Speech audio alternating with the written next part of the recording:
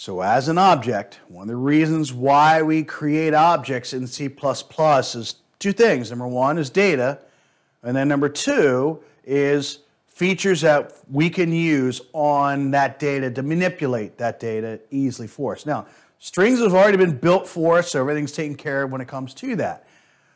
Again, you know it looks like an array, but what you probably don't know is all the functions that are associated with this sucker, so I'm going to try to get there.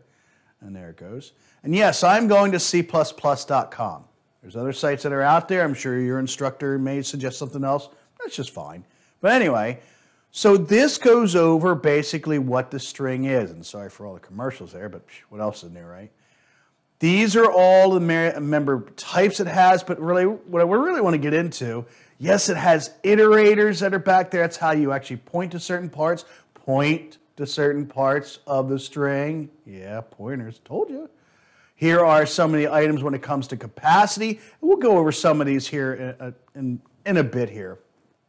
But I wanted to show you all of these different things that are already built into C++ strings. Now, what I really want to show you, look at all the items that are in here that are built for you. Notice that, by the way, in C++, it tells you, well, kind of, if you're used to Java, you're used to Java APIs, it's very similar to this, but, which is changing in Java, by the way. We show examples, and we show the overall setup of it, but also, even better than that, is that it'll show you examples at the end here, that's sort of, there it is, on how to use it. It goes over all the little nuances that we have inside as parameters, and then it goes into the various types of function setups that we have for this. So just the insert function in C++11 has what, 7, 8 different versions that we can use because of the setup that we may need for the different parameters. And by the way, we also have C++14 in there as well, right?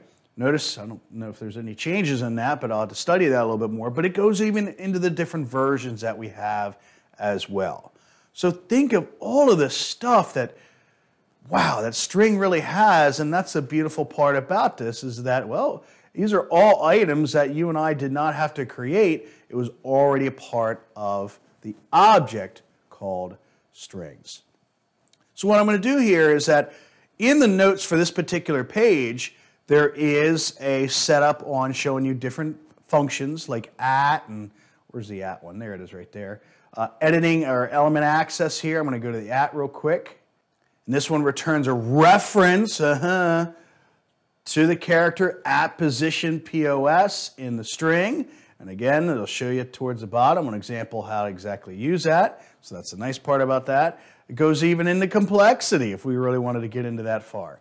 So these are really nice features that are already built in, but you will need to go through this sometime and study it for the application that you are building.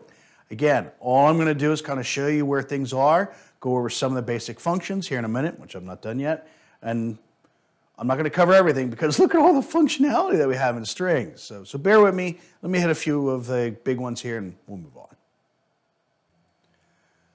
Here's a couple of ones I wanted to hit right off the bat. There's @ fine, and you can see some of the other ones here.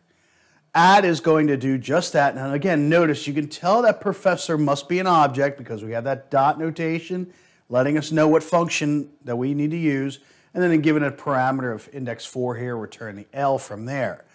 Now again, the nice part is your IDE is going to help you with that. So if you were to type this up for some reason, you typed in professor and then typed in that @ you're going to get a massive list of all of the features that you have access to, which is going to really more reflect what we just saw on that web page. So it can be, frankly, overwhelming. So that's why I'm going over some of the basics here. Of @ we can use find to return the first index of OLI, which is going to be 3. We have another find where it gives us what letter or what characters that we're looking for and start from a particular index. So we have a lot of great things. Substring is pulling from, well, I think you can figure that out. It's going to be pulling from a substring from a string, starting at index 1 and ending at 4. We have insert if we wanted to, start at index 2, and then you add your word that you want to put in there. Notice these are all string manipulations that, frankly, we're used to. Replace, I'm a big Wordle guy. Oh, that'd be a great application. But anyway, these are all of the things that I would use, maybe not erase, but these are all the things that I would use to create that application in C++. So here's some of the features. Notice the overall structure is what string are we particularly working with, the dot notation, the name of the function that we want, and then a couple parameters that we want from there in order to do our job. Welcome to C++ functions, which are already built for us, thank goodness.